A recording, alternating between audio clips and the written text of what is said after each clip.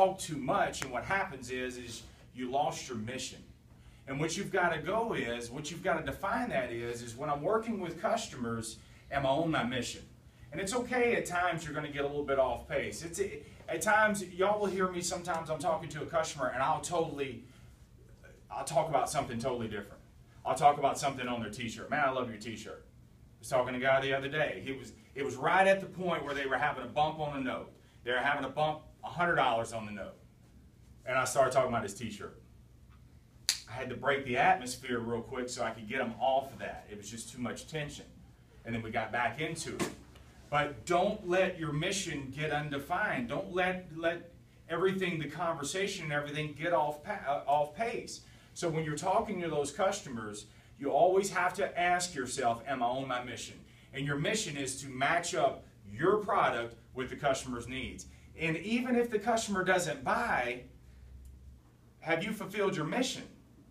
Are they better? Are they more knowledgeable than when they first came in? That's a win in my book. So that's the first one. It's not important to you. The second one is you have no purpose. The reason why your mission fails is you have no purpose. What is your reason in getting into the car business? Why are you here? You see, if you have the right why, the hows are easy. No pun intended. Got to have that why.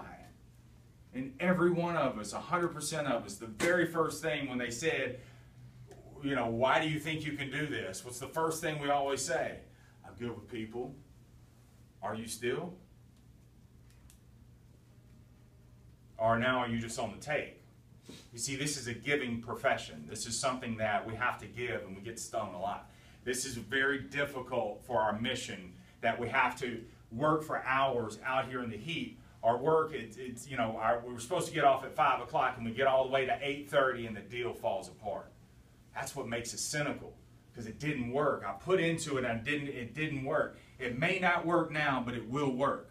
You've got to continue to fulfill your mission, and you've got to have that why. And maybe I can't cash it right then and there, but if you keep showing up and you keep doing it, it'll pay off. It'll pay off. And you've got to have that right why. If you don't have a why in this business is going to chew you up and spit you out. The great thing about this business is she's got grace. She forgives you right exactly where you are, and she'll let you start over.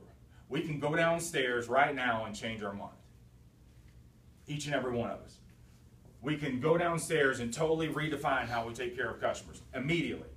There's no period that it takes. Immediately. Whenever you want to change, you're ready to change. But whatever you put into this, whatever you're willing to do, that's exactly what you're going to get back out of it. The third one is you're not convicted.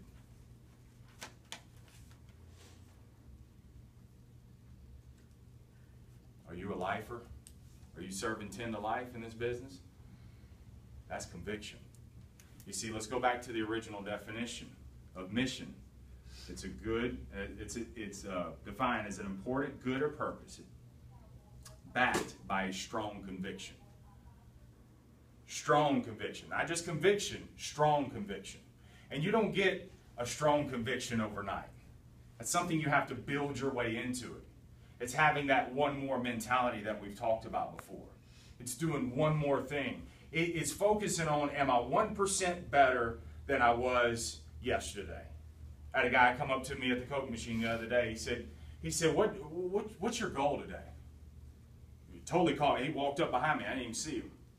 He said, I just been asking this question to everybody. What's your goal today? I said, to be 1% better than I was yesterday. Wow. He's like, well, I can't say anything to that. He said, most of the time I stump people. That's all it is for me. I ain't got to beat nobody in this room. I got to beat the man in the mirror. That's the only person I got to beat. But you got to be convicted in what you're doing. You have to be convicted. And so what you have to do is you have to have that one more mentality. And the reason why you're not convicted in this business is because you're not sold on yourself, your product, or your profession. And the problem is it's got to be 100%. You can't be sold on yourself and not sold on your profession. You can't be sold on yourself and the profession but not on your product. This is an all or nothing game. It's got to have all three. You got to have the Trinity. And so for you to be convicted in this business, you have to be sold on yourself. Okay? These athletes that get drafted, they have agents, and their agents command that they get a pay before they even show up. It's based on some of what they've already done, but not what they've proven yet. And you've got to command to your customers you got to command what you're willing to be paid. You can command that. It ain't a race to the bottom. Customers pay for the experience. They pay for, like Aaron was saying, they pay for how they feel. Make your customers feel good. The better you make them feel, the more they're going to pay you for it. You can make a sale or you can make a commission. And that commission is the experience. It's what you're willing to give.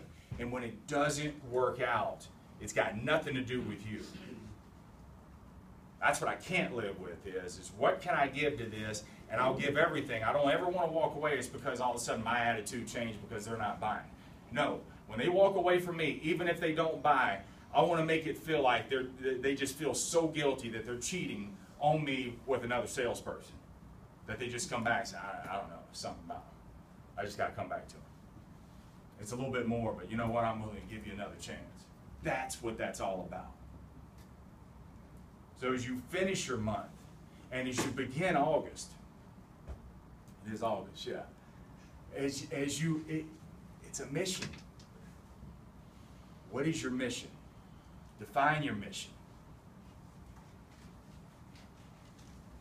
Make sure it's important to you. Make sure you have the why. And make sure you're convicted. If you serve all three of those things, you're going to have an awesome, lucrative career. Go find your mission. Anything else?